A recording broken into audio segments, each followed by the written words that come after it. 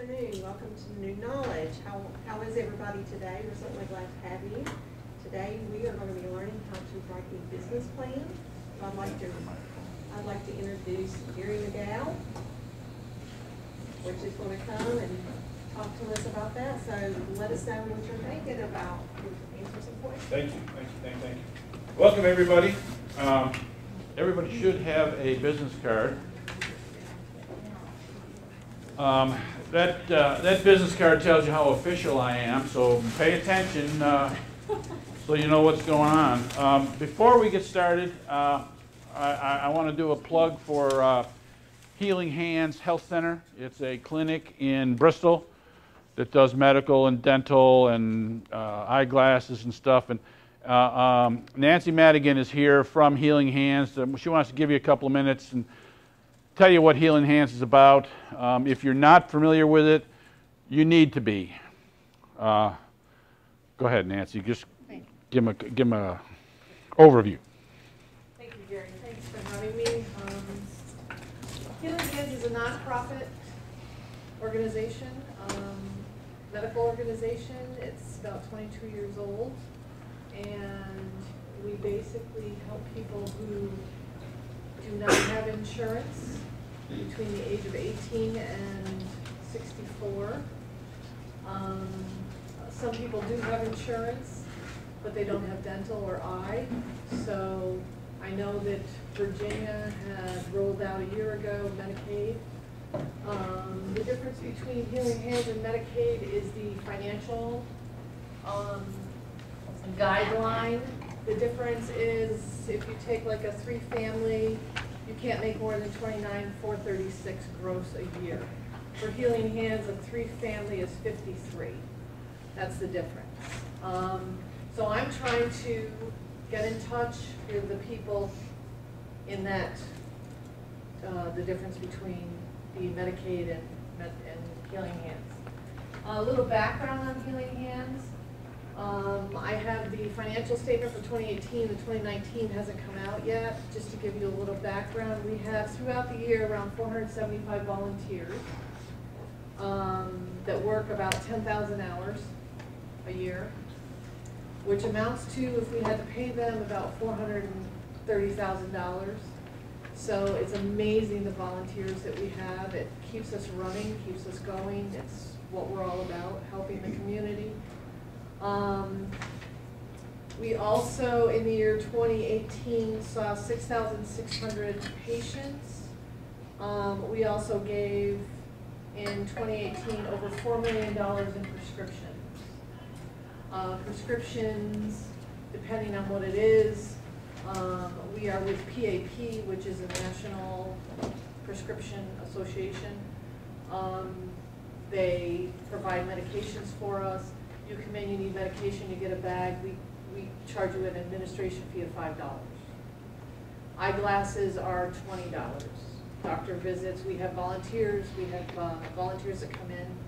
I think it's 2 or 3 Mondays, nights after their job, the eye doctor comes in, does the exam. We have a room full of glasses, huge dental, medical is the same thing. There is a screening process. You would go through a screening process. We are online. It's healinghandshealthcenter.org. On there, you will see the application. The first page will give you the information you need to come. Gives you our screening hours. So anybody in Virginia, friends, family, if you know anybody that falls in this criteria between the Virginia Medicare, Medicaid, and us, we would love to have you come. And there is small charges for our fee, you know, to see the doctor to see, but it's nothing like if you had to pay for it yourself. Again, eyeglasses, $25. To see the doctor, $25. And we are also associated with it's a brochure. Everything I'm saying is in this brochure that I gave you. We do a lot of internships, externships with the colleges, dental, medical.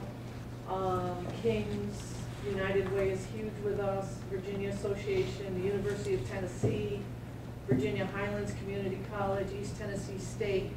So we're hugely involved in our community, and what I'm trying to do is spread out and get more people aware of who we are and to help our community.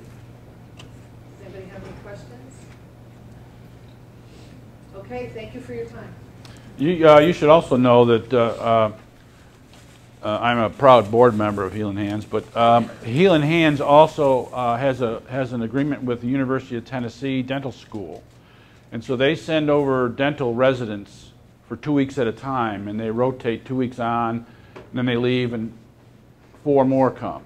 So they're doing literally hundreds of dental repairs and fixes and stuff that whatever somebody needs.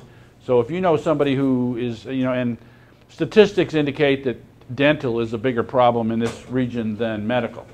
So if you know somebody who has to get some dental work done, Healing Hands is a place to get it done, providing you're within the income differential. So anyway, just wanted to add that.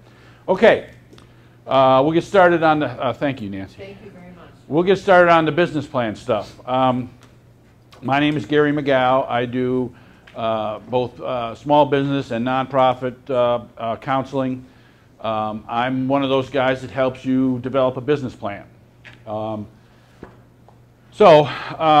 we're about to embark on here is going to be an information overload.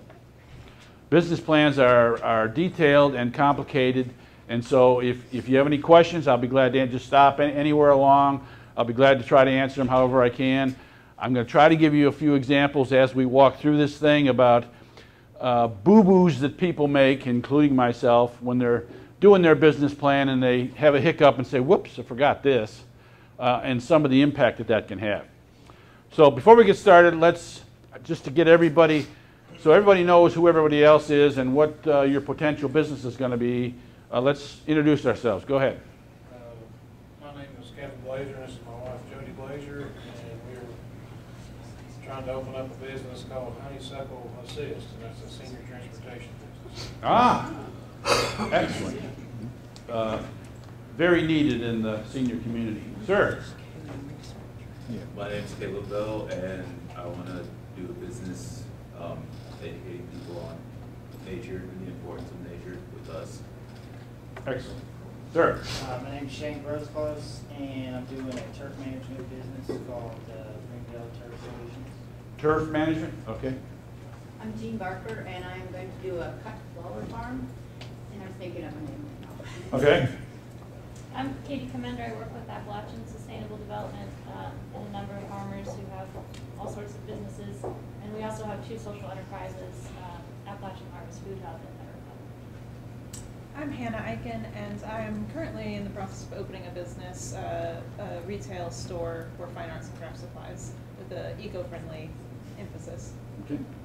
J.C. Bowling, I'm just here to learn. There you go. Welcome. Dina Kimmel, I'm learning more. Bobby Starkey, I'm here with Dean. We're doing research. Okay. I'm Amelia Sporson. I'm with the YW Cares program out of the YWCA in Bristol. We're a victim advocacy program, and we're pretty new, so we're trying to just learn some new things. Okay. I'm Dolores Champagne, and I'm a medical massage therapist, and I'm trying to figure out if I want to grow my business or just keep it to myself. Okay. Oh, I'm Samantha Tedder. I'm the administrative assistant with the Washington County Chamber of Commerce. Ah. I'm Susan Whitlow. I'm just here with Dolores. Okay.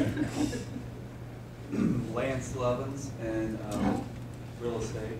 Okay.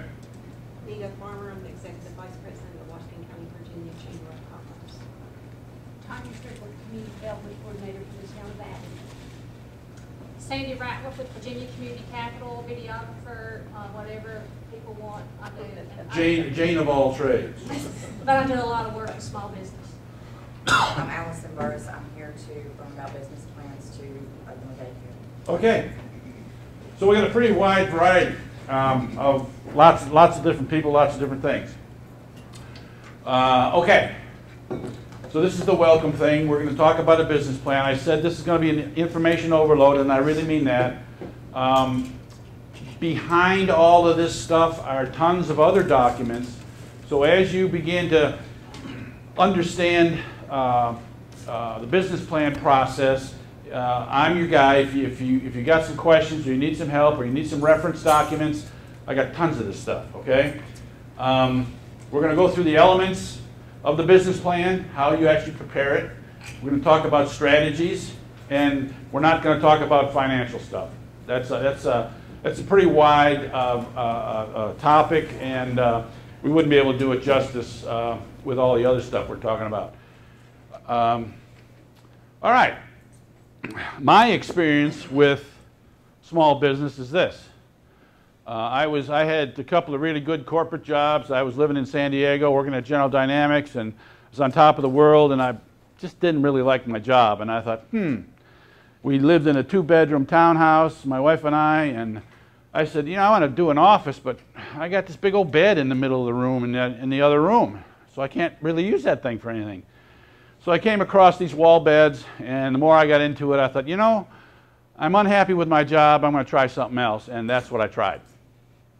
I got connected as a distributor for a really, really good wall bed mechanism, and did that for 10 years. And we'll talk about some of that later. This is just another version of that. These can be doubles or queens or king size beds or whatever you need, and it opens up your room and it gives you a full use of the room. And I was in California, and they don't let you do anything to your house in California, so if you want to get any more space, this is how you have to do it. Okay. First, let's go through some of the hiccups about business plans and about starting a business. Okay? The Small Business Administration, they talk about owners spending 6 months or less have an 80% failure rate. So planning your business for 6 months or less is not a good thing. They also say that those who take a year or more to plan the business is an 80% success rate. So planning is the deal. The business plan and the research is the deal. Okay? What are the rewards? Of course, there's a possibility you can financially reward from that. It's independence from having to do the same thing every single day. And for me, it was satisfaction. I worked really hard. Owning a small business, even starting a small business, is not an easy task. And when you get ready, and what we're trying to do with this business plan is get you ready for when you put the key in the door and you open your door, whatever that door is, you know what it is you're supposed to be doing. And that's what the business plan is all about. Only 10% are really successful, that really develop really good really good income and expand and do all these other things. Only about 10% of the successful businesses do that. 40% operate marginally. I was one of the 40%. What I did was I created a company and I created this whole new venture and I did all this stuff, but what I did was I just made my own job for myself. I created a job for myself that I thought was going to be more rewarding. Did I have hopes that I'd hit the 10% level and I'd be really successful? Yes, I did. But a lot of circumstances happened, and it turns out, I did pretty well.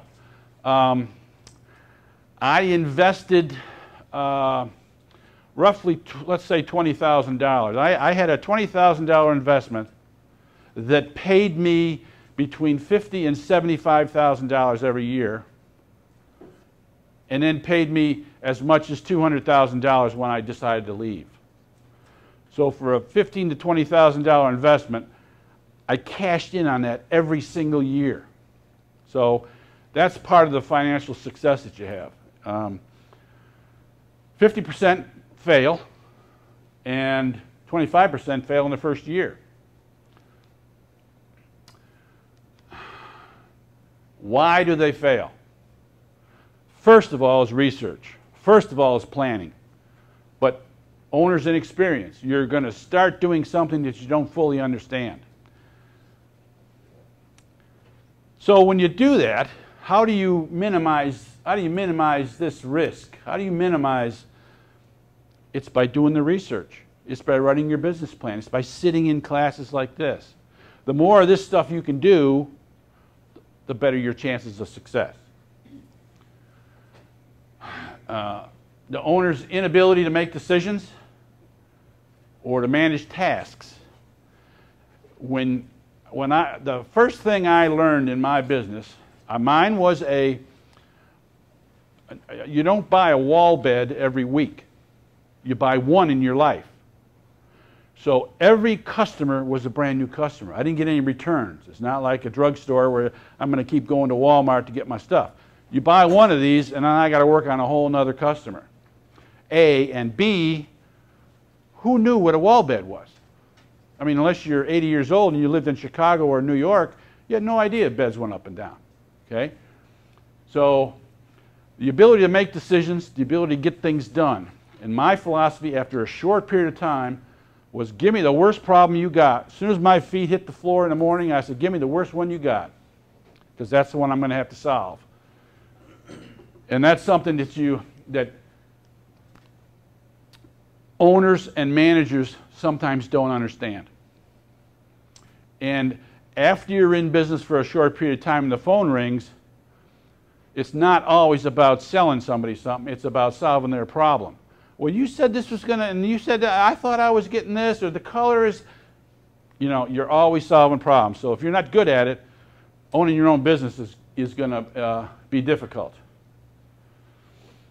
And maybe the most important of everything is commitment. You really got to be committed to do this. Some of you are maybe working in a job somewhere, and now you're going to say, I'm not going to work there anymore. So you really got to be committed. And the more committed you are, the more successful you're going to be. And I was committed because my wife said, you're going to do what? So I had to make it work. Also, endurance. I was working 18 hours a day. The reason I sold my business, I was in California and I didn't want to stay there anymore, but the reason I sold my business, I was too busy. Too busy. So my endurance, it was killing me. I had a good business going, but it was killing me. You got to be dedicated and you got to really want this.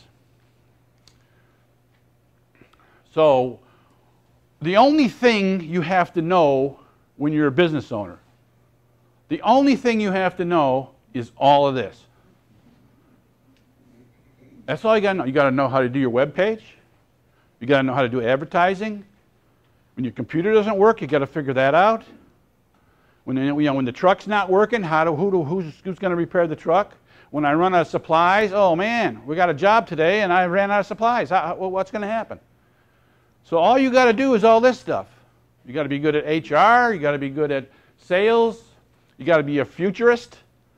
What's my business going to look like next year? So just be aware that you're it. Wherever you're working, whatever you're doing now, if you got a problem, there's probably someone you can call. Gladys, this computer, man, this is killing me. So Gladys has to go get it fixed. You just have to sit there and wait. When you're a business owner, you're Gladys. You got to get it fixed. You got to figure it out. And all of that stuff costs money. Can I call somebody and do a web page? Absolutely. There's tons of people around to do the web page, but for every hour it's $100. And if you're a small business, you don't have $100 to give somebody every hour. So you're going to have to figure out how to do it yourself. Is it hard? No. But it's just another thing on the list that you got to know how to do. I remember when I was in Los Angeles, we had deadlines for I used to advertise in the Los Angeles Times and the Orange County Register. A little ad, 3x5 ad, was $500 a day. And I used to advertise on Sunday. Why? Because Sunday is the day that everybody looks at the paper. If you didn't know that, you should know that. That should be part of your research. So I used to advertise on Sunday, and my deadline was a certain day. And if the salesperson didn't show up at my office by 2 o'clock, my ad didn't get in the paper on Sunday. Now, the salesman didn't get his commission, but nobody came in my store. I can't rely on people that can't get here. So I had to be my advertising guy. I had to design my own ads. I had to work with the the people in the downtown location that were actually in the art department, send it directly to me. I can't work through another guy. You got to be independent. The more independent you are, the cheaper it's going to be to run your business. All right, why do we need a business plan? We got to find out if this is even reasonable. And some of the things, we won't talk about it here too much, but if you don't know how to do a spreadsheet, you need to learn how to do it, A. And B, if you spend enough time planning this thing and figuring it out and using a pro forma profit and loss, estimated profit and loss, if you spend enough time doing that, you can figure out whether you're going to make money or not. You may not be correct, but you'll be pretty close. You'll be surprised if you spend some time spreading January, February, March, April, May, the rent, the utilities, the phone, the gas, what you're going to sell, how much you're going to sell. You'll be surprised how close you can come by doing a spreadsheet. And that is your feasibility. How many sandwiches do I need to sell every single day to, if you're familiar with a spreadsheet and you got January through December and you got the bottom line here that says this is how much I plan to make this year, you can divide that number up into how many sandwiches do I need to sell every single day for me to meet that number. And if it doesn't look I can sell that many, what do I have to do either to sell it or to change my plan?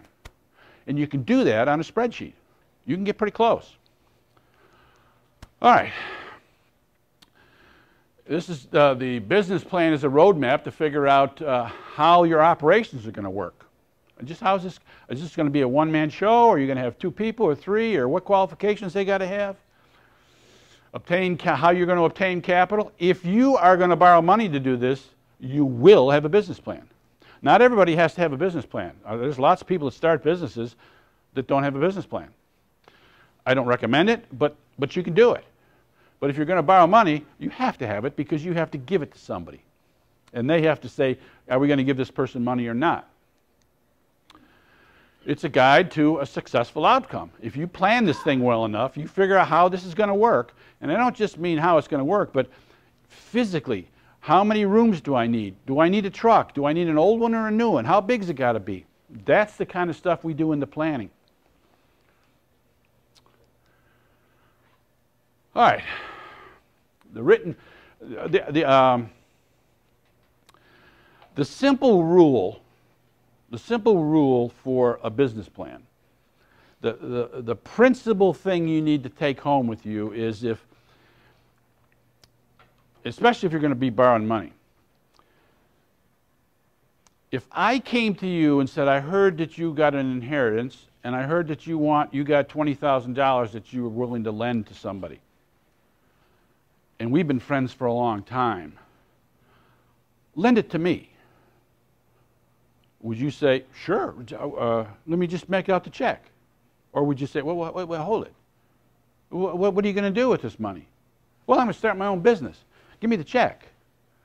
So, well, hold it. I got to know more than that. I'm just because you're going to start a business. Well, what kind of business? Well, I'm going to start a wall bed business. What the hell's a wall bed? And how much money do you need? Well, I need $20,000. Well, how do I know? What are you going to spend the $20,000 on? My point is, reverse the roles. If someone was coming to you to ask for money, you would be asking them a hell of a lot of questions, wouldn't you? You're not just going to give anybody money. You'd be asking them questions. What the business plan does is answer those questions, so when you go to someone else, and even if it's a lender or if you're going to rent space, I didn't know. I went to look to rent some space. The guy said, give me your business plan. I said, what do you need my business plan for? Because this is a business, and I want to know what the hell you're going to do. Otherwise, I'm not going to rent it to you. Fortunately, I had a business plan, but dumb me, I didn't know. I didn't know the landlord needed that. So all these things we're talking about, this is a whole bunch. We're going to be talking about a whole bunch of questions. Like, for example, how much does it cost to run an advertisement in the Sunday paper? If you don't know that, you need to find out. Because it's your business, and if you don't know it, who's supposed to know it? Okay? So those are the kinds of things that, as a business owner, you're going to have to figure this stuff out. There's a lot to it. You don't have to know everything before you start, but you need to know that you're responsible for finding out the information. All right. The business plan is a written explanation. And by the way, when when I was in San Diego, I sat down and I was working on this business plan, and I was talking to my wife, and she's going, "Ah, boy." And so I got all done with my business plan, and I said, "Okay, remember all this stuff I was talking about, this wall bed stuff?" She said, "Yeah." And I said, "Here's my business plan. Read through it for me." So she said, "Okay." So she took a couple days to read through it and analyze it, and she came back to me and she says, "This isn't what we talked about. This isn't what we talked about." I said, "What do you mean?" She said, "Well, this is, you change this, you change this." Well, the reason I changed is because when I was writing the business plan and saying, how is this going to work, it changes. Because you say, well, gee, I didn't think of that, or gee, I didn't know I needed a truck, and gee, I didn't know I needed advertising. She said, it's changed. And when I went back through it, I understood why. And we had talked about it every single day. But when she read it, it's different. So this is your way of figuring out, how is this really going to work? And it addresses the market. What's your competition? What makes you different from the competition? Is there anybody else? How far away are they? How big are they? How many employees do they have? You need to know this stuff. You need to know who else is doing this. When I sold, my process in my wall bed was, I had to, because they're all custom built, I had to go to everybody's house. And they said, well, geez, you know, they got this place called Murphy Bed right down the street, and they're like a third of the price. And I would say, you're absolutely right. If you want to buy a Volkswagen, that's where you go. Just like a Volkswagen did, that's where you go. You want to buy a Cadillac, you're coming to me. Because I'm going to give you a whole different product than they're giving you. So you need to understand what your strengths and weaknesses are and who the competition is and what makes you different. I thought I turned you off. I'm just so important that I just can't turn it off. It's just, you know. There we go. Sorry. Okay. And what resources? When you're doing your business plan, you're thinking through, what am I going to need? What kind of tools? What kind of, do I need a forklift? Do I need a truck? Do I need a tractor? You know, what am I going to do? And what financial performance? How much do I expect to make? As we're talking about that spreadsheet again. You can figure this stuff out by doing your planning. Okay. We won't get in too much into the legal status. You can start out as a sole proprietor or an LLC, and you can change that stuff anytime you want. That's just a classification for the IRS, and you can change that stuff by just telling the IRS you're changing. The business plan is also going to define exactly what you're doing, okay? And each one, and when you go to the library, and you go to the business section, you're going to see 45 books that say business plan on them, and you go, well, what's this? And they all say the same thing. The business plan is the standard document for business. It's just universal. But in the 45 books, they approach it differently. Everybody says the same thing, but it just says they just say it differently. Okay? Some are marketing oriented, some are manufacturing oriented, some are software oriented. So they have different. I'm asking you, how much does it cost to advertise, and do you need a truck, and do you need this? Those are all questions. They're general questions. When you get into some of these, if you're talking about manufacturing, it's return on investment and your manufacturing costs. So they're all different. But basically, they're made up the same way. Okay. What's involved in the business plan? You're going to be telling not only yourself, but whoever's reading this thing, what your background is. What qualifies you to do this? You know, just because you decide you want to start a business, especially if you're going to borrow money, they're going to look at this thing and say, well, what kind of experience has this guy got? You know, why would I give him $50,000 to do this when he just, you know, he's got no experience? So, who you are and who your key people are. If you're going to have partners or you're going to have employees. In my case, I was in procurement and contracts and in administration in the aerospace and in the offshore oil business before I did this. So I thought, you know, I've worked in corporations, I pretty much know what I'm doing. Well, when you start doing this, you begin to say, well, you know, maybe I don't know what I'm doing. In my case, I was talking about being a distributor and doing the installations, and my strength was, well, I was in administration and management, so I could figure that out. And in my business plan, I relied on my manufacturer, the people I was buying the product from. They had an engineering department, they had a graphics department, they had brochures. So I was relying on them to do some of that. So when I did my business plan and I was going to give it to someone to read, they could read that and say, well, he's got a whole corporation backing him up. They're not part of his company, but they're committed to giving him the resources that he needs. So that was my explanation of other key people. You know, what experience have you got that lends itself to this? And if you realize that you don't have a lot of experience that lends itself to this, then you need to do more research and figure it out. The other thing I talk about in my one-on-one discussions with people is we've all been in meetings. Hopefully this isn't going to be the case today. I'm just saying. We've all been in meetings where we spent an hour somewhere and we all walked out in the hallway and said, what was that about? I know more about that than that guy did.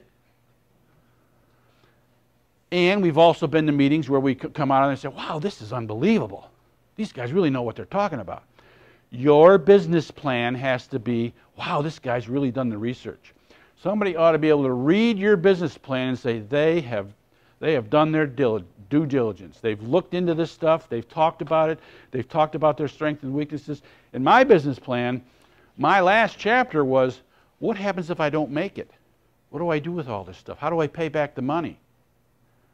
Well, I had a chapter in it that said, I'm dealing with some other wall bed manufacturers, and they've committed to buying my stuff. So if I fail, I can still sell off my showroom stuff and all my supplies and recoup the money. All right. Other qualifications you have, what your organization structure is, who's going to do what. It's good sometimes to put job descriptions in there. Well, I'm going to have a sales guy, and he's going to do this. I'm going to have a part-time receptionist and bookkeeper, or you know, whatever you're going to do. You're going to explain how this is going to work. And because this is a working document, at some point you're going to also want to have job descriptions about who's going to do what. What the reader is looking for is, okay, you told me about yourself.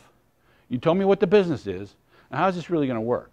Who's going to be responsible for the selling, and who's going to be responsible for the accounting? Who's going to these primary functions that have to be done? How is that going to be done? Okay. All right. Your business plan also talks about who you're going to sell to. Who is your customer? Okay. Is it young people, little kids? Is it teens? Is it adults? Is it seniors? Who is your customer? And what do they expect from you? When you are going to sell them a service or a product, what is it these people that you're going to target want from you? And then where are they? Are they in Abingdon? Are they in Southwest Virginia? Or in the eastern United States?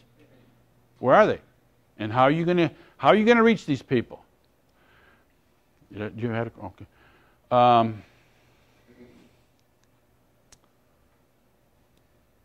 How do you intend to reach them? Now, this is where I go off track a little bit, and I'm going to rain on some parades here. But nearly every business plan I see, there's nothing in there about advertising in paper or you know, they say, well, we're going to do a web page, but we're going to do social media. So the common denominator for every small business is, I'm going to do social media. And everybody in the whole world is going to know about that. As soon as I get on social media, everybody's going to know. That's false. They're not going to know. You're assuming everybody's going to like your input and spread it to all their friends, and they may not. They may not do that. So the business is saying, I'm going to use social media. And then my question is, okay, where's your social media calendar? And your calendar? What are you talking about? Well, if you're going to use social media, you're going to have to say something every once in a while, every week or every 2 weeks or once a month or once a year. You're going to have to say, okay, I sold my first unit, or okay, I got a new truck, or okay, where is your calendar? So saying, I'm going to use social media and I'm going to start my own business, and when you get in business, you don't use social media, how are you going to tell your people where you are and what you're going to do? How's that going to work? So if I'm reading your business plan and you're saying, yeah, I'm going to do Instagram, I'm going to do all that stuff, then I want to see something that proves to me that you're going to do it. You can't just say it. I got to know that you researched it. You got to convince me that you researched it. Now, you still may not do it, but I got to know you know what you're supposed to do. You just can't say, oh yeah, I got a buddy of mine, he's a social media guy, I'm going to link up with him, we're going to get this on. That ain't how it works. You actually have to do it, okay? This is a non-profit example, but do you think that the United Way and their annual fundraising, you think they say, oh, you know what, we're at 50% of our goal. Let's do that tomorrow. No. They got signs in the drawer, they got press releases in the drawer months in advance. So when they hit the 50%, they go, okay, here it is, send this out, please. They got a schedule. They got it planned. They know what they're going to say in advance. They know what their activities are going to be. That's what your social media or any other advertising has to be. And if you don't have it there and you just say, I'm going to do it, for one, I'm not going to believe you. Because I don't know that because you haven't said anything that you've researched it and you know what it's all about.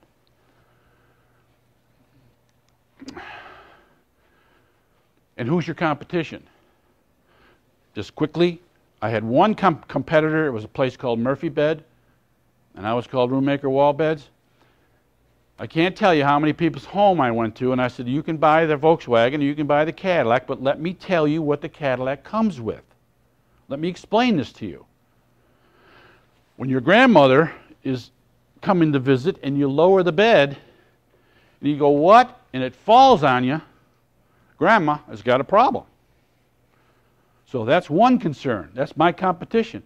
You can't stand under their bed when you're lowering it. You got to get out of the way. On mine, if you let go of it, it stops. I used to go to home shows. Los Angeles has humongous home shows, humongous. And we were always there together. He was down the row, and I had a big booth. He had a big booth, and everybody said, what's the difference between yours and his? I said, when you look at his booth, has he got a desk in front of his bed where he sits? And he said, yeah. And I said, why do you think he does that? As I'm up lower in my bed and stopping and letting go and talking to someone, I said, his bed can't do this for 3 days full without hurting somebody. Mine can. So he doesn't even try. He says, it'll work when it has to. But safety was a big deal for me. I mean, the solid oak panels that I had on the front of that bed had to weigh 300 pounds at a minimum, plus the mattress and all that stuff. So knowing your competition is a big deal. And maybe you're better, or maybe you're cheaper, or maybe you're faster. Who knows? But you need to know who else is out there competing for the same customer. And what are they doing? Are they having a small ad in the paper or a big ad in the paper? Do you see their social media stuff or don't you? What are they doing that can help you sell your product? All right. The business plan is The business plan is a written document of what your goals and objectives are. You're going to start this business, and you got to convince somebody why. Why am I doing this? And trust me, after about the first 6 months, you're going to say, why did I do this? Okay? It's not easy. And what am I, whoops, I did that again. I did that wrong again. Whoops. Okay. What are my strategies? How am I going to process this stuff? Where am I going? Where am I going? I'm starting my business and I expect to get here. And how am I going to get there? What's my strategy for getting there? How am I going to do that? And then it's a written explanation of what your business environment is going to be all about. You know, back in the 2005 when we had an economy that wasn't so good, the phone wasn't ringing at the Chamber of Commerce saying, hey man, can you help me start a business? Because nobody had any money. They weren't starting businesses. And the ones that were because they lost their job and they wanted to paint houses or wash windows or cut grass because they had to have some income. The business plan is a means to explain what you're doing, like I did to my wife. I gave her the business plan and she looked over and said, oh boy, we got to talk. Okay, so it's good to have other people read your business plan. You know, there's is anybody here involved in the Washington County Business Challenge? Okay, so at the end of your journey here with the business challenge, someone like me or somebody else is going to read your business plan, and they're going to grade your business plan. So it better be good. Probably won't be me, but better be good. And you're going to explain it to your bank. Remember I said you got $20,000. Hey, can I have that? You're going to ask me a hell of a lot of questions before you give it to me. Well, that's what the bank does. They want to be sure you're going to get your money back.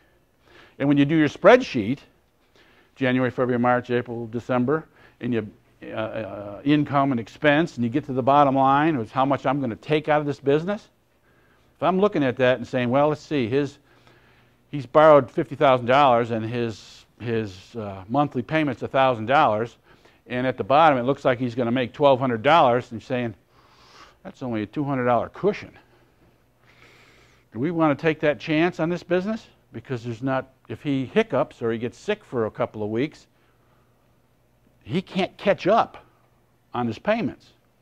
So that's why the spreadsheet, and that's why they're looking at all this stuff.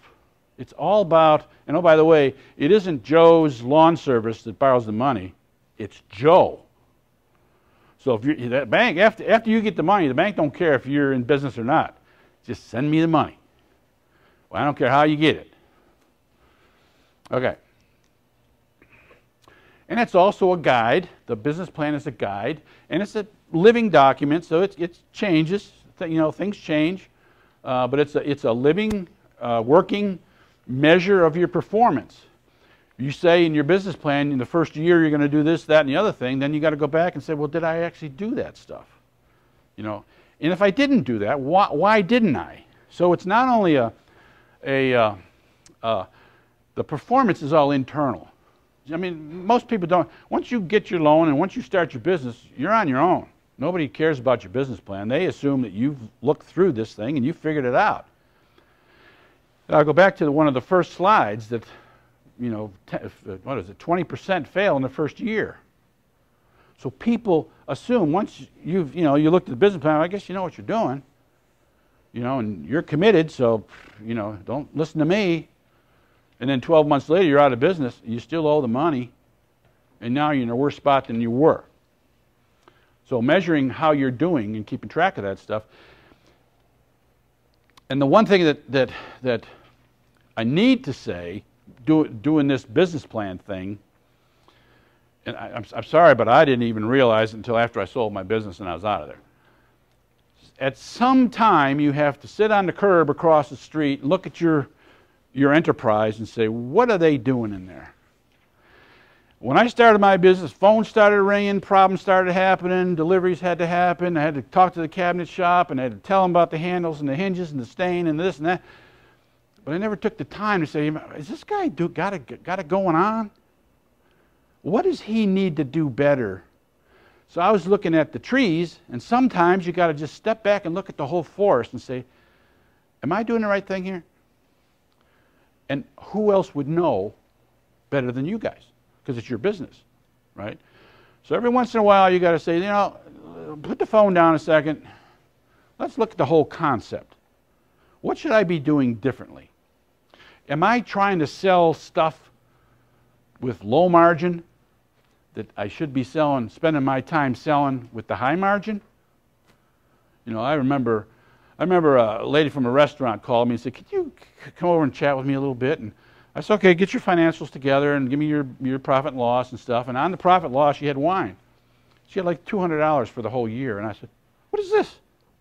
She said, "Well, that's wine." And I said, "So you have 3 bottles of wine in your refrigerator that you never use, that you have to take care of?" She goes, "Well, yeah, sort of. We don't really."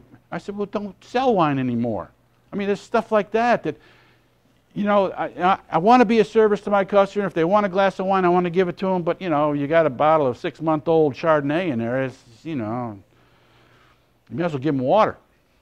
But that's the kind of thing, you spend your time doing the things that make the difference. I had a guy come in and say, I want to open up a automobile repair shop. And I said, "Okay, cool. What can you do?" "Oh, man, I can do body work. I can do tires. I can do paint.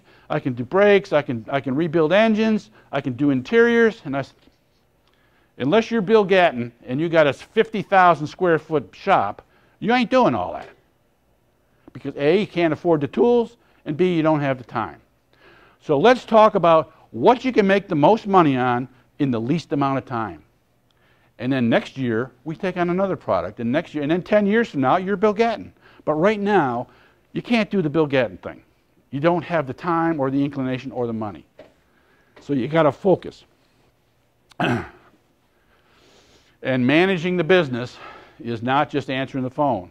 It's looking at your, and oh, by the way, we're not going to talk about it here, but we should talk about it. If you are not planning to use an electronic accounting system, you have rocks in your head. You cannot have a shoebox full of receipts and expect to figure out what the heck you're doing. Okay? Let's just get it out there. If that's a problem for you, then you're in the wrong room. You should not be thinking about this. Simple as that. And there's a million reasons why. All right, your plan is going to answer some questions. Where do you want to go? What are your goals and objectives? Your plan is going to say not only who am I and what am I doing and what are my job descriptions going to be and who else is going to help me and what my organization chart is and who my competition is, but it's also going to let you know where the heck am I going with this thing? Where do I expect to be in 10 years? And how are we going to get there? We talked about the strategy before. How are we going to make this thing work for the next 10 years? We said this is a living document. The things are going to change. Almost the day you turn the key and open your door, something's going to be different. It just is. You got to be light on your feet. You got to be self-sufficient. And if for no other reason to be self-sufficient is because you can't afford not to be. Everybody, there's services everywhere, but you have to pay for them unless you know how to do them yourself.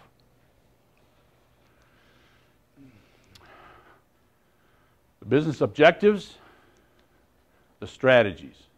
Where are we going, and what do we have to do to get there? You know, when I'm doing a strategic plan for a nonprofit, I say, you're here, and you want to go here, certain things have to happen for you to reach your goal. You can't, if your goal is 1 year out or 2 years out, let's say it's 2 years out, you can't wait to December of the second year and say, okay, now what do we got to do to get this done? You've got to be working every single week to figure out am I on my trajectory? That's what your business plan helps. It doesn't have to be in your business plan, but it helps you sort out, how do I get there? What should I be thinking about? Okay? And what are we going to do? Where are we going?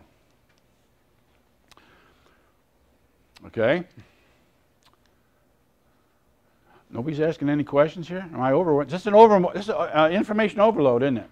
There's just a lot of stuff coming at you.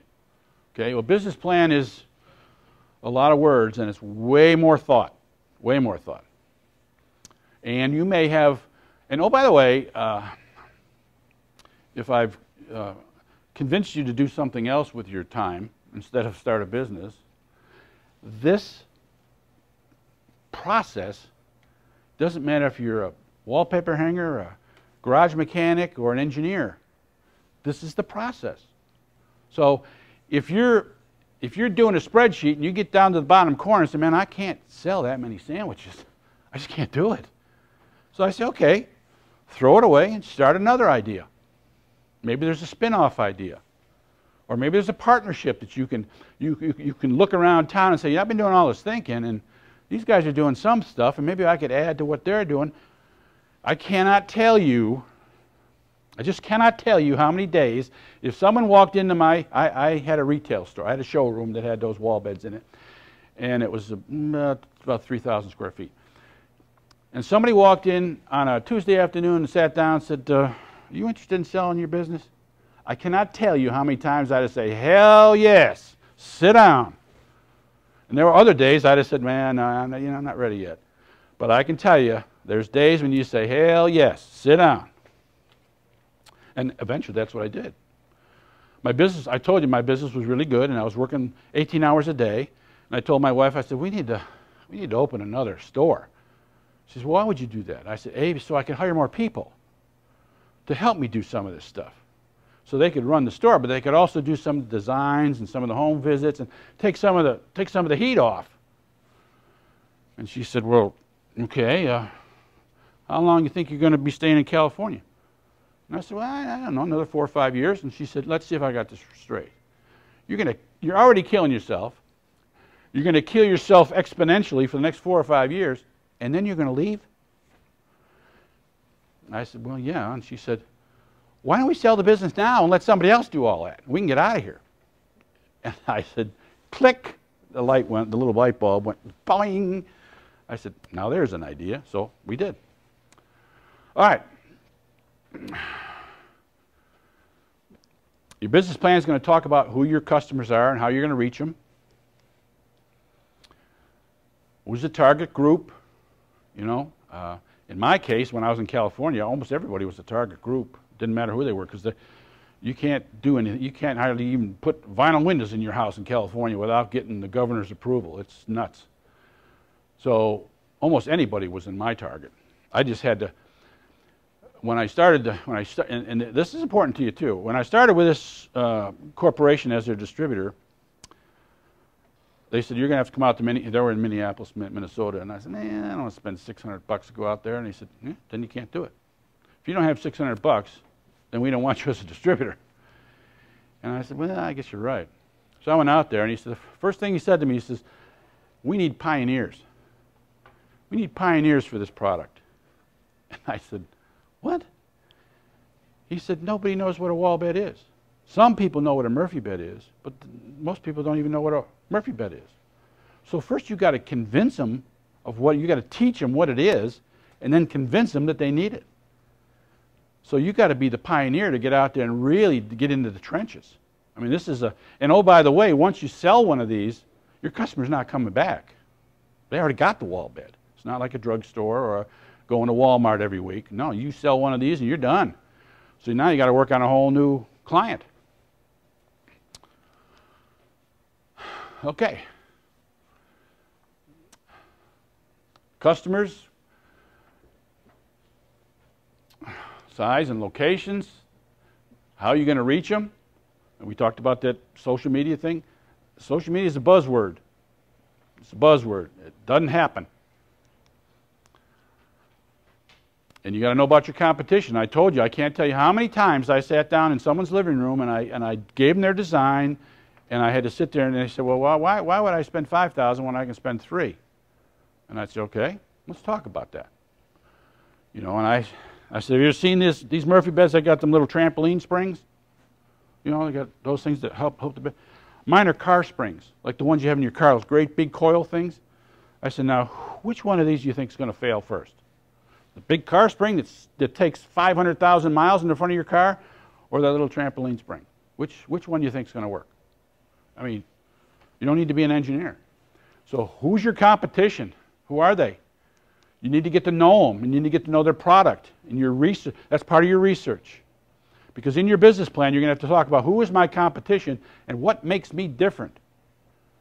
Okay, I use Angus beef, or my burgers are twice as big, or my buns are whatever, or my pickles, or, you know, whatever. And how are they doing? Are they successful? How many locations do they have? How much money, how many employees do they have? And why are you different? That's the critical one. Why are you different? Well, if you're going to order from this guy, it's going to take you 6 weeks. You order from me, I'll have it for you next week. Well, gee, Christmas is coming. I guess my people are coming. I guess I got to get this bed in there. So yeah, you know, if you can do it in a week, let's do it. All right. And it also talks about your operating environment, how all that's going to work. Here is a sort of a business plan schedule. That's not to say you got to live to it, but it tells you these are some of the things that have to go on. In my case, I had to get permits. I had to get a permit to get the sign. That's another thing I'll tell you about. So I'm pretty damn proud of my business plan when I got it done. You know, my wife gave me some heat for it, but I was pretty damn proud of it. And after about a year or year and a half, I went back and looked at it again. And I updated it, and I put, you know, where I had my 12-month projections, I went back and laid in the real numbers, and I was pretty close. I was scared how close I was. One of the things that I didn't do is I'm in a you know, strip center, and I got my display in there, and I ran a few ads in the paper, and I said I'm going to put a banner up on the front of the building there, so when people drive by, they know what the heck I'm doing, because you can't see from the street when you're looking in the windows. A, and B, in my business plan, I was going to do one of those metal signs, little round metal signs with the lights in the back and the big plastic front on them with a graphic on it, $500-600. And so landlord comes in and says, when are you going to get your sign? I don't know if I want you to keep this thing up here. And I said, well, you know, I'm going to get one of those metal things with the plastic front sign. He said, no, you're not. I said, I'm not? He said, no. He said, you need to look at your lease. Everybody on the front of this plaza has got the same kind of sign. Individual letters with lights in the back, so they light up. So my budget for my sign, because I didn't do my research, went from $500 to 1/3 of my investment, $5,000. And then I said, well, I'll just leave this banner up here for a little while. I'll kind of wimp my way through it. So, well, okay, I got it. Let me sell a few more wall beds. And then the sign police came along and said, you know, can't do that. I said, well, look, I'm a new business. I'm serious, sign police. It's a new business. And they said, okay, that's fine. Okay, fine. Every day you want to leave that up there, it's $500 penalty. So I'll see you tomorrow. Bye. I had to take the damn sign down, and I had to spend the $5,000 and get my other sign. I didn't have a choice. Just to show you that I missed it. You know, I made an assumption on my business plan, and it cost me $4,500 more than it should have. I can tell you about a guy who went to the Small Business Administration. He was going to get one of them one-page $10,000 loans. No business plan. Guy's a caterer. Wants to move into a little restaurant that's vacant. Use that as, yeah, it'll be a restaurant, but it's really for catering. He said, if I get a couple, you know, people in here to eat lunch or something, that's fine, but it's for catering. I want the equipment and I want the space. So he goes to SBA, gets a $10,000 loan with no business plan, calls me up and says, hey, can you help me out? I said, well, what's the problem? He said, well, I got a $10,000 loan. I said, okay, good. I said, you got a business plan? He said, no. I said, what's the problem? He said, well, Bristol, Virginia Utilities wants $7,000 for a deposit for my electric. And he said, wait till I talk to the gas company. That's going to be another $7,000. And I said, did you do the business plan? He said, no. And I said, so I said, let me call BVU and ask them if there's something we can do. And I said, why the hell would it be $7,000 for a deposit? he says the guy said, I'm not going to use anywhere near that much electricity. So when I talked to the guy at BVU, he said, yes, he is. That building's 35 years old. We know how much he's going to spend on electricity, no matter what he does in there. We got the records. So he didn't move into the restaurant because he had all his money budgeted for his equipment, his pots and pans and this and that, carts and all that stuff. 30 minutes. 30 minutes. Okay, yeah. So anyway, he didn't do that. He said, oh, I guess I'm going to have to run this out of my basement, which is what he did, I think, if he did it at all. So this is just sort of a schedule as to what do I got to do to get this thing done and get my business running. Will everybody do a schedule like that? No, but you should.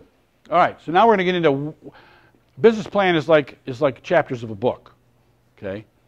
Typically, everybody looks at your executive summary. If you're going to apply somewhere for loans or something, they're going to read the executive summary and say, do we do this or don't we? Some banks will lend to restaurants, some won't. Some banks will lend to this, and some won't. So they're going to read the executive summary and say, what is this guy's plan? And if we're interested, then we'll get into the details.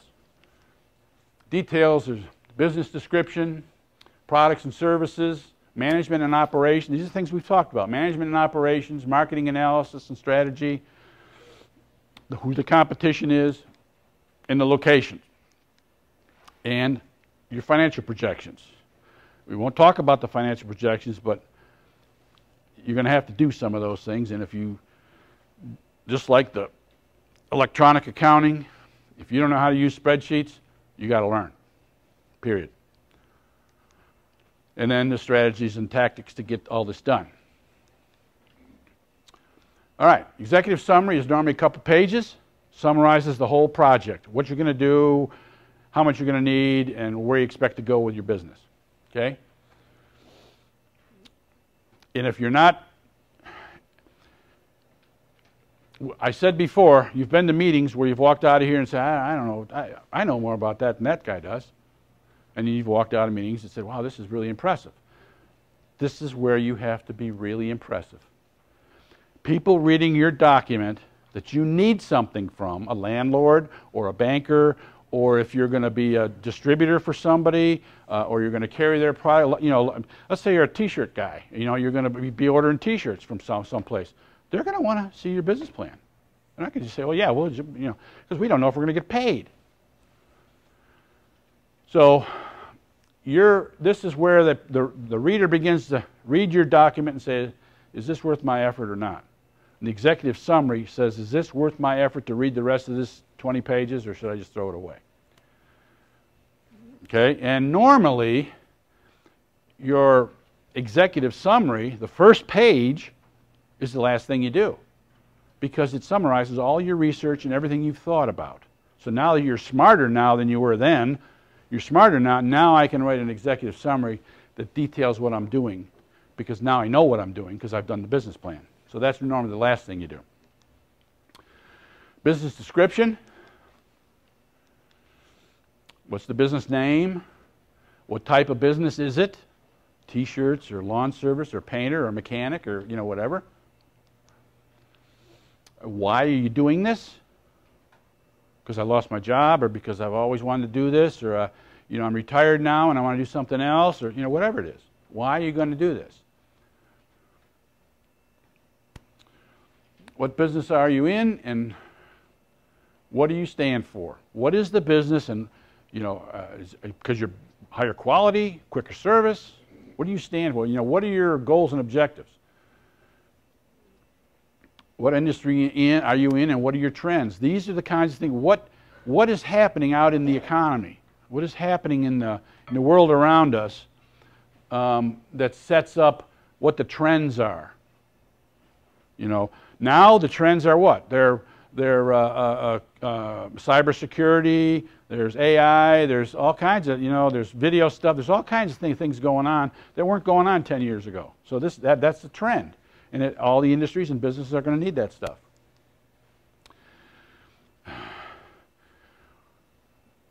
If there's no need for a product, then why do it? So what is the need out there in the community? Why are you doing this, and what hole are you going to fill? Who needs your product? In my case, as far as I was concerned, almost everybody in California needed my product because their houses are just, they're all cut up and you can't do anything with them. And what do you have to do to be successful? That's what the business description is about. Goals and objectives, milestones. You know, you hope to be doing this in 6 months. You hope to have 3 more employees in 6 months. You got to monitor that. All right, products and services. What are they? What do you sell? What service do you render? Who needs that service? Okay, you got to spell out, you know, in my case, it wasn't just beds, it wasn't just mattresses, it was the whole concept. It was different. Was I in competition with the mattress companies and all that stuff? Sort of, but not really. I was more in competition with the construction people, the people who put additions on your house. Because with my product, you didn't need all that. You know, I come in the morning and I go home at night, and you got a whole nother room in your house. You just flip the bed out of the way. What's your pricing strategy? You know, if your sandwich is $1.50 more than Subway's, why? The reader is going to want to know why, and you're going to want to justify it in your own mind. And now the other thing, though, one of the hardest things for a business owner to do is pricing. And I knew that, and I worked on it, but I didn't get good at it until after I sold my business and I was out of there. The other people that I dealt with, there was a guy in Phoenix and there was a guy in San Francisco that did exactly the same thing I did, and we networked all the time. And they said, man, you just don't charge enough for your product. You just don't charge enough. They're selling half of the product that I was selling, and they're making twice as much. They said, you're working too hard, man. Raise your prices. And I never did. And I realized that, you know, and you know, I'd get designers coming in and say, hey, well, what kind of cut can I get on your product? And I tried to work with them a little bit, and then finally I would say, look, and customers, you know, the different customers would come in and try to negotiate with you and say, look, for me to stay in this building, to do what I got to do, I got to make this much money on this unit. Now, if you're a designer and you can sell it to your customer, add another 30% or 40%, do it. I'm good. But I got to make what I got to make, or else I can't stay here. So pricing is a big deal. And you want to sell to everybody that walks in the door, but sometimes you can't. And that was a hard lesson for me to learn, because my attitude was, if you walk in the door, you're walking out of here with a wall bed, period. I'm going to convince the hell out of you when you're here. But it didn't always work that way. All right, what methods do you use to determine your pricing? And you know, do you have discounts? How are you going to structure discounts? My manufacturer used to have a wall bed sale every 6 months or something, or maybe once a year, and so we would advertise that and say, you know, 20% off or whatever it was. And then what margins are you going to make? And the margin is, if you don't know, is you make your product for this much and you sell it for this much, and this margin is what you got to work with. It's your profit and your overhead and your thises and your that's. You know, you buy a t-shirt for $1, you sell it for $5, margin is $4, but it doesn't go in your pocket. You got to pay your bills with it. Okay? So what is the margins? Management and operations. Who are the key managers? We talked about what is your resume? What are you qualified to do? Your bankers. You know, everybody's like, I'm going to try to get a loan from this bank, and I hope they give me the money and stuff. The bankers, the lawyers, all those people are part of your team. And so if you're going to do an organization structure, you say, well, who's representing your company? If you got a lawyer, put the lawyer on there. If you got a banker, put the banker on there. If you got in my case, you had a cabinet shop, put the cabinet shop on there. Those are all part of the team.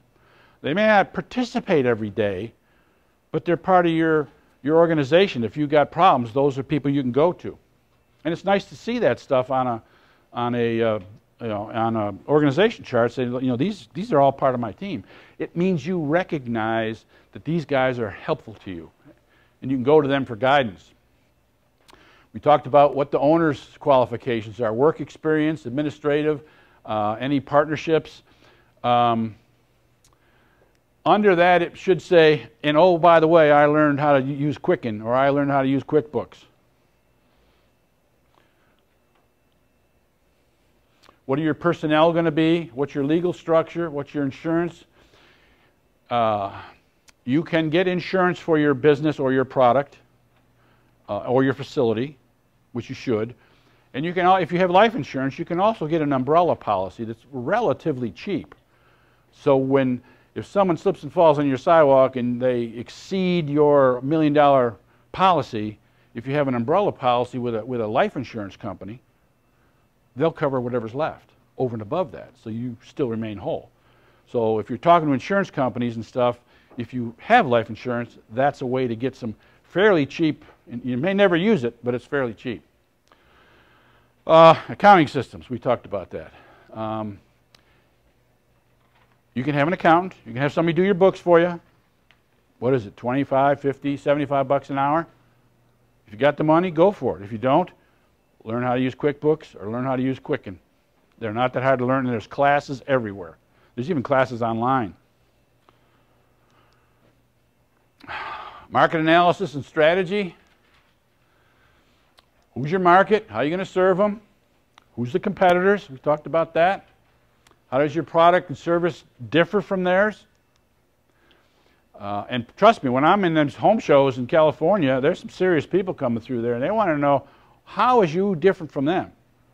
You know, and I had solid oak cabinets, and they had those plastic laminate, you know, and they were, you know, I said, man, you just got to look at the difference. That's what they do, and this is what I do. What's your elevator pitch like when you're talking to somebody about your business? You got 3 minutes, tell me everything you need to know about the business. Get their interest. How's that going to work? Mouth to mouth is the cheapest and best and fastest way to get business. It just is. When I went to these home shows, there was thousands and thousands of people coming through there, and I never sold any wall beds at any home show. None. Zero. And I did it for 10 years. Never once. And I used to go to 2 home shows a year. But after that, people said, yeah, I saw this, the guy told me about it, and I saw your ad in the paper. I thought, what the heck, I'll come down here and look at it. And a lot of times I sold them. What media are you going to use? Social. I'm going to use social media. That's easy. Anybody can do it. What type of publicity? Are you going to join the Chamber of Commerce? Yes. Yes. The Chamber of Commerce is like a health club. If you don't go there and use it, it's of no value. But there is value. And networking is one of the, we said word of mouth, networking is where it's at. I'm in your way, aren't I? Networking is where it's at. Do you need a sales force? You're going to do it yourself. Can you afford the sales force? That's another thing. We talk about guy who paints houses. Good house painter, good house painter. Gets a job, takes 2 or 3 weeks to paint a house, does an excellent job. Then he finishes the job, puts his stuff away, goes home, and then looks for another paint job. Takes him a week to get the paint job, or 2 weeks. So that's 2 weeks every month or every 5 weeks that he's not getting a paycheck. Because he's the painter and the salesperson. So when he's painting, he's not selling, and when he's selling, he's not painting. So, or you're a lawn service guy. There's 3 inches of snow out in the yard, not cutting grass today. So what do we do in the wintertime? Or if you're a snowmobile guy, what do you do in the summertime? You got to sort that out. How is this going to work? What other product am I going to take on? So, and then if you're a jewelry store, you don't do anything all year until February, and then you don't do anything all year again until December. Nobody buys stuff in June unless it's for a wedding or something. They buy it for Christmas. They buy it for Valentine's Day. So in all your downtime, how's that going to work? When you do your spreadsheet, income and expense, profit or loss, you list all your account, you spread it out monthly, there's going to be months that you won't sell anything. What are you going to do during those months? What else can you do? Think it through. What else can you do? Because you need a paycheck every week.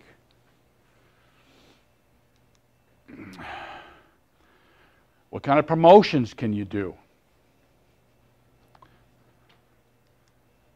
So all has to do with marketing and analysis. What customer experience would deliver? How are you going to treat your customer differently than somebody else is? In my case, I went to their house. I went to every single customer's house, and I measured their room. Because a lot of people don't know how to read a tape measure.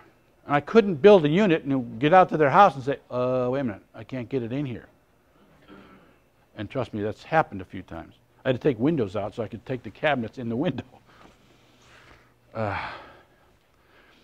What are the pros and cons of a location? When you're looking, if you're going to have a storefront, you're going to do a dress shop, or you're going to do something that's going to have a storefront, don't just say, that's the one I want.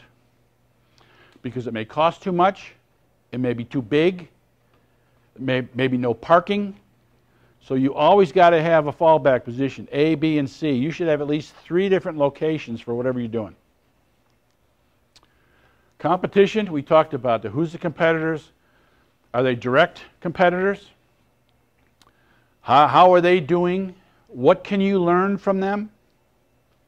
I learned that they build cheap stuff and I build the expensive stuff. And that's all I needed to know about them. I knew that my stuff was safe for Grandma and theirs wasn't.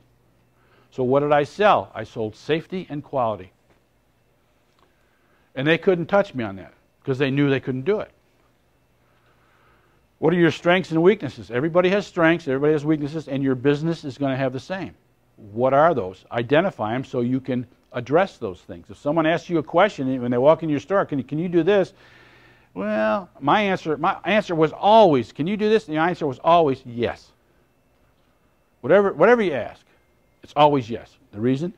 There was so many subcontractors around me, I could get anybody to do anything I needed as long as I got the contract for them. All right, competitive analysis. These are some of the items that you want to analyze between the various different companies, if you're into doing that.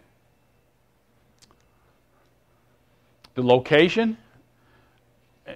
We got one real estate guy here. He says location, location, location, right? It's what it's all about. I was in what looked like a strip center, but it was a business park. Business park, like, you have an office door and a garage door, and you have a little office area, and the shop is back behind you, just empty space.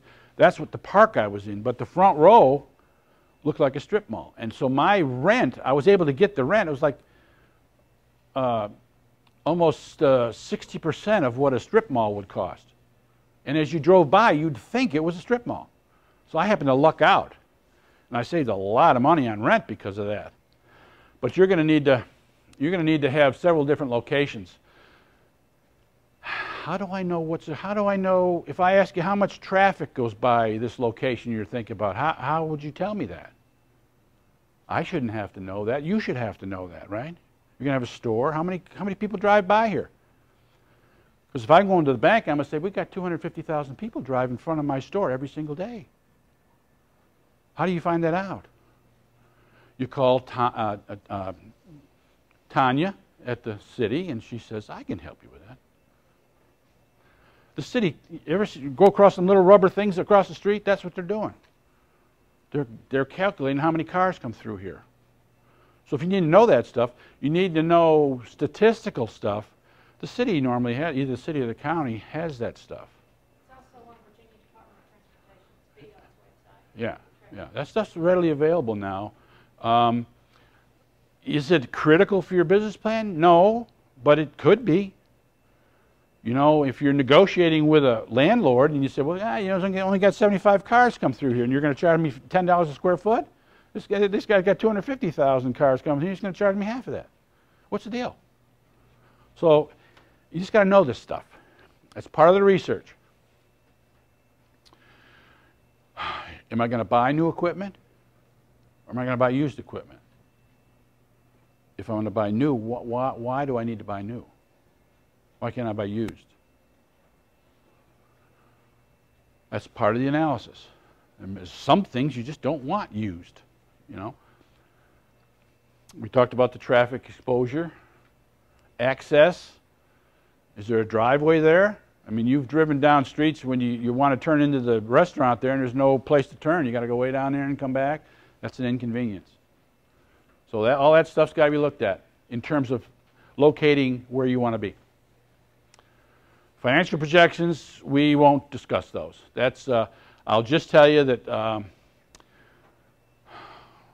if you are familiar with spreadsheets, I can email anybody a pre-designed spreadsheet. So when you put a number in the column, it adds it all up for you all over the place, how that works. I can email you that. It's income and expense. And you list all your expense accounts. And I mean all of them. All of them. Even your sign that costs you $4,500 more than it should. Okay? You got to list them all. And in the incomes, and the more detail you are, the absolute more detail you are, the closer you're going to be. You'll be amazed.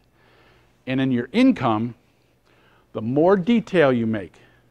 I'm going to sell sandwiches and potato chips and Coke and this and that and this and that. Each one of those has a price point. You want to list as many of those things as you can list. Because when you put a value in there, you're going to get closer and closer and closer to your estimate. And any of this documentation, I got tons of this stuff that's pages and pages and pages of business plan stuff.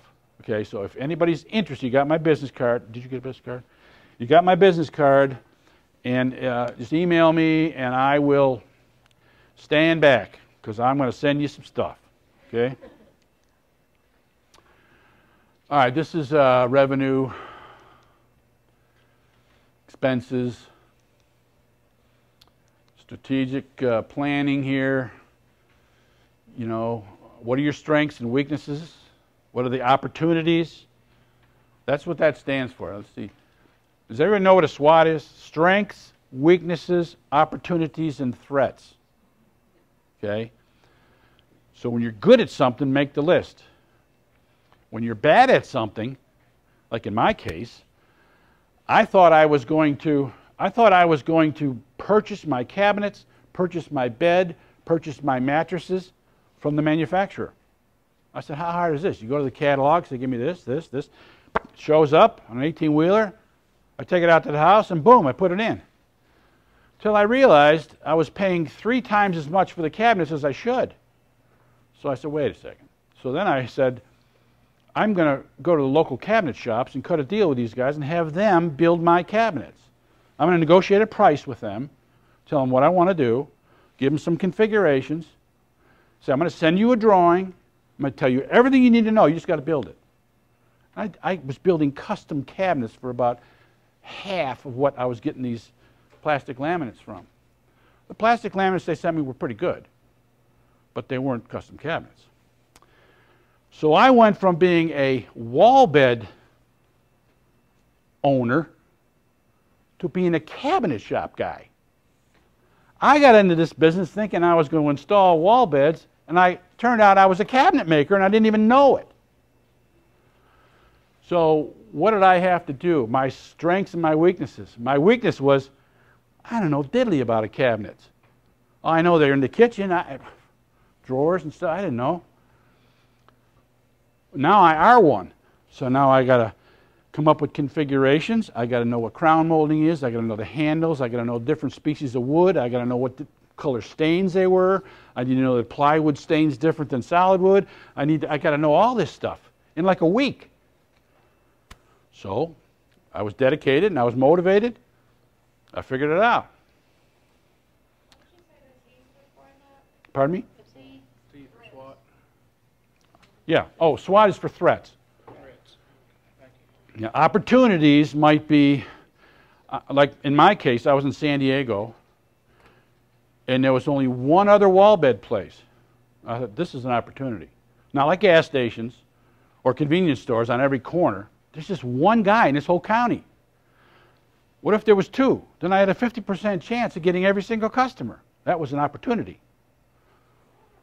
The threat, there's different kinds of threats. In my case, too big a deal, but there are threats like, well, there's licensing required, and maybe you're going to start your business and they're not going to give you the license.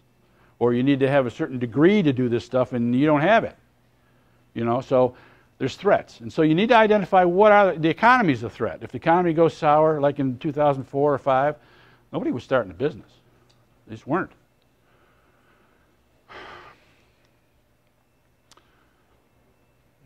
Objectives, are they achievable or aren't they? Don't set your sights too high. Don't say I'm going to triple my business in 12 months. That ain't going to happen. And you say I'm going to start advertising like crazy. The perfect example of that is look at Coca-Cola. Almost every room you walk into, there's Coca-Cola somewhere. Or Nike. Do you think Nike spends $100 on a pair of sneakers? They probably cost $5. Because the other $95 is going to Michael Jordan and to the football players and the basketball players. You can't spread that thing all over the world on a 10% margin. You can't. But that's how they're doing it. Their name is everywhere. Every football jersey's got a little check mark on it. Every little hat's got it's everywhere. Just like Coca-Cola, it's everywhere. So your Coca-Cola, you spend $1 for it, probably costs 3 cents. The other 97 cents is going on billboards and football stadiums and all that. So advertising, you don't just run an ad and say, okay, I'm ready. It's got to be every single week, every this. That's why I talked about a social media schedule. It's got to be all the time. You don't stop. Measure your key indicators, your key issues. Website. These are kind of things that you're going to set up and say, this is what I'm going to do. I'm going to do a website. And if you don't know how to do a website, you need to learn. They're not hard to do. You need to learn. They're just not hard to do.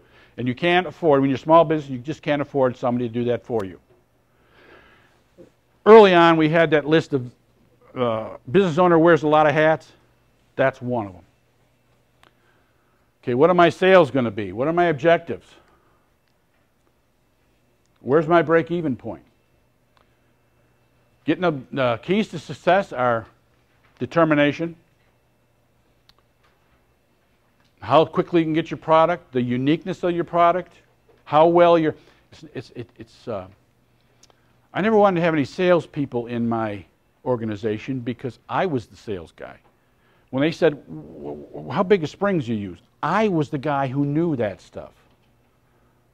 What kind of handles? Now, we don't use regular hinges. We use European hinges. You can snap the door right off if you want to clean in there and snap it back on. I was the guy who knew all that stuff. And you're going to be the guy who knows all that stuff too. So when you get somebody else to be your salesperson, they're not going to know as much as you unless you train them and train them and train them. And about the time you get them trained, they're going to go somewhere else. Ta-da! Okay, gang. Any questions? Was it fun? Are we? Shoot. Oh, listen. I'm the answer man. Maybe a short answer. In the business plan, if you, part of your business plan be to gradually not have to work an 18-hour day, and if you're already in your business and you're working your 18-hour days, how in the world do you manage to sit down and write your business plan? Where does your time come in to enable you to do that? I'm hoping that you write your business plan before you start your business. Yeah, but if that's history already, then you take it a piece at a time. Remember, I said it's like a chapter of a book, and so you can write a section, and maybe somebody else can write a section if you got more than one person in, or you just take one a month or something, and the business plan is what am I going to do and how am I going to do it, and it forces you to do the research to understand more about what you're doing, and even though you're in business, there's a lot of stuff you already know, okay, that you can kind of cruise right on through, especially if you're not going to look for financing, or you just want to do it so you can plan. There's some of these things you can skip right over. But there's some things, and there's some things that you can do that doesn't require a whole 3 or 4 page write-up. You can just say locations, for example. Say, well, these are the ones I think, because you know where they are and what they're doing, or customer, or who's my market, or how am I going to reach them. Some of that stuff you can just make a business plan is all about lists. And let's take example. Let's take example. Who's my market? Churches, schools, cities, neighborhoods. Let's take 5. Okay, let's start with churches. So we're going to make a list. You're going to do your business plan. Your list is going to have 5 things on it. Those things that I just said. Churches is number 1. Which churches? Oh, what do you mean? Well, there's Baptist, and there's Catholic, and there's this, and there's... Which churches? Well, all the churches. Well, make a list. So make a list of all the churches. And then when you get the list, you say, okay, where are those churches? What's their address? Who do I have to call? If I'm going to get your business, who do I have to call? So now you're taking this list and make it a little bigger. And we're still talking about churches here. Okay? And then when you get them all, you put a little box next to each one of them. You say, I went to First Baptist today. They're not going to buy my product. I went to First Catholic today. They're not going to buy my product. But you've gone through the list. And if you're talking about schools, then which schools? I'm surprised I don't have it on here. I have it on another presentation I have. My wife gives me a business plan almost twice a week.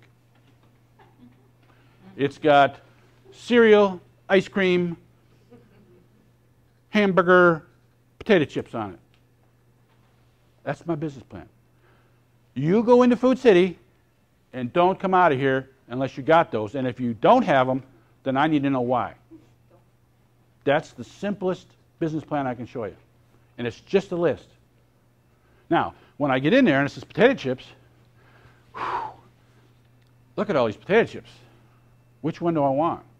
Well, there's this, and this. So I got to make it the subject's potato chips, but there's 4 or 5 different kinds. And then there's the barbecue and the, this. So that little list, I got a lot of decisions to make. When I get to ice cream, oh no, well, what flavor? Look at all the flavors I got. That's a business plan. Make a list and come up with the answers. That's all we're talking about. Just remember my example of my Food City thing. Boom, boom, boom, boom. That's a business plan. And where am I going? I'm going to get these things, and what I hope to accomplish, I hope to bring all that stuff home. It's all it's about. It's about planning. This is what I need, and this is what I got to do to get it. It's not always as easy as a grocery list, but it can be. So when you're talking about locations, or you're talking about who your customer is, I work with a lot of nonprofits, and they have customer issues. Who do we serve? Or who do we get donations from? Well, we get donations from churches. Well, we got to increase that. Well, how do we increase it? Give me a list of the churches, and we'll give them a call. It's lists.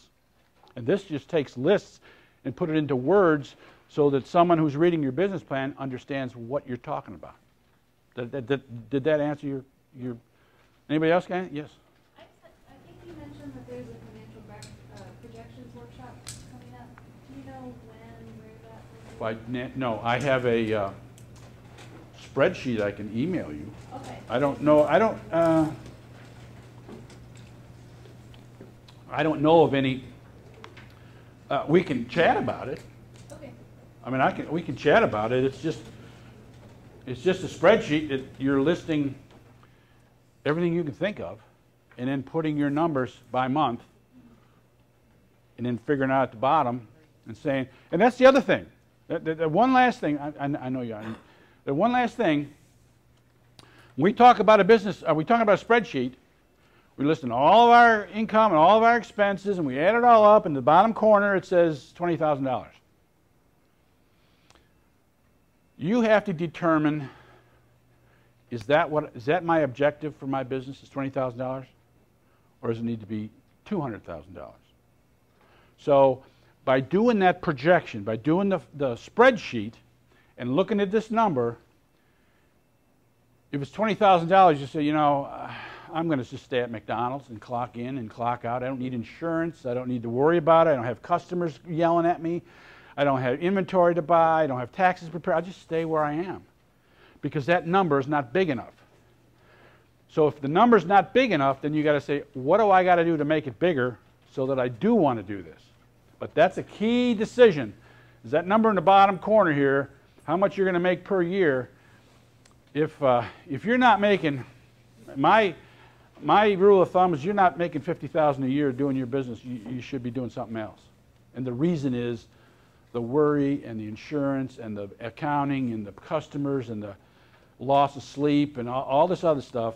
You need to be making $200 a day. If you're not, then you need to stay where you are. Because it's a lot of work. It's a lot. And pardon? Net or gross? Gross. No, net, yes. Yeah, because who knows what your overhead is and stuff. Yeah, if all the insurance you got to have and all this other stuff. It's like she said, you know, or somebody said, we're working 18 hours a day and stuff. If I was being paid at McDonald's 18 hours a day, I'd made a hell of a lot more than I did on my business. I'm not kidding. I didn't get paid for 1,800 hours a day, but I had to put it in. And I told you I had a storefront. I told you it was a little strip mall. What I didn't tell you was the lack of sleep that I got. I would say, well, I'm getting up 3 o'clock in the morning. I can't go back to sleep, so I'd go to my office and work on my drawings. I can't tell you how many times the police came to my storefront and said, "What the hell are you doing in here? It's 3 o'clock in the morning. What are you stealing?" I said, no. This is my business. They would come all the time. So you can't be in here, pal. And 2 or 3 cars would come in. I mean, it wasn't just the guy going, "Hey, what are you doing in there?" It was the whole group. So this goes to show you there's a lot going on when you own a business. Anybody else got any questions? We gotta go. She says we gotta go.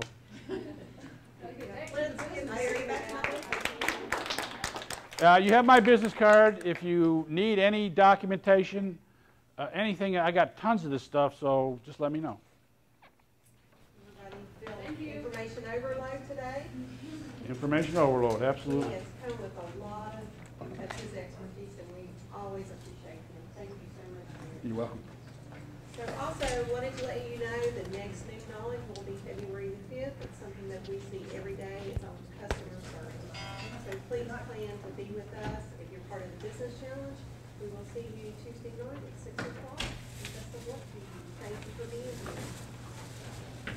Where do you want these sheets at? We'll take them up.